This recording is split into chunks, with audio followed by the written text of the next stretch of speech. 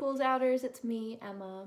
I'm here today to show you one of my favorite partner activities, and we just call it partner drawings at Schools Out.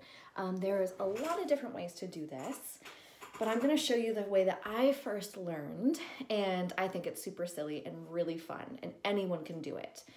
So all you need is a piece of paper. I just have a scrap piece of paper right here and a writing utensil, and I chose the orange marker. Shout out to anyone who knows which counselor's favorite color is orange at Chamberlain. Her name starts with an L. So anyway, moving forward, we are gonna start with drawing a big circle, which is going to be the face shape. And it's really important that you draw this circle big and also in the center of the paper. So I'm gonna do that right here.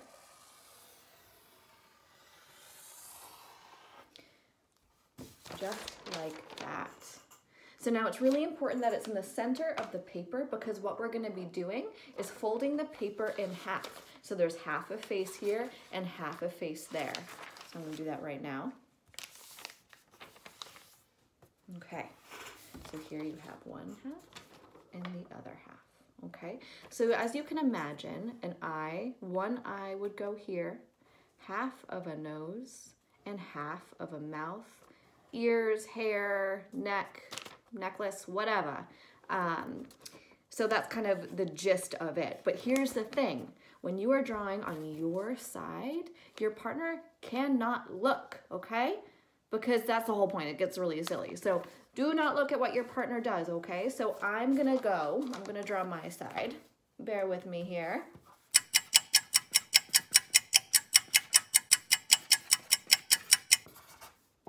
Okay, should I show you? Okay, so this is my side, all right? And stay tuned, because I am going to have Bear draw his side. Hey you guys, I'm back. All right, so Bear did his best, and I don't know what his side looks like. As you remember, my side actually added a little bit. I made her extra fancy. All right, so here we go, the reveal. Ooh, what is that? Anyway, you get it. It can be really silly, really weird, really funny. You could also do it with half of a body. You could fold it in 3 really quickly. I will show you that. You could have someone do the top of the body, like the head, the torso, like their shirt, and then the bottom, like their pants. It could be a whole family thing. So these are really, really fun. I would love to see the silly partner drawings that you make. They're just so funny. They're the best. So I hope that you have a lot of fun doing this. Please send me any pictures that you want to send me of what you've been working on, any work that you do with this that you're proud of or you think is silly or just made you smile. You are all so amazing. Shout out to all of you, and I will talk to you very soon. Bye.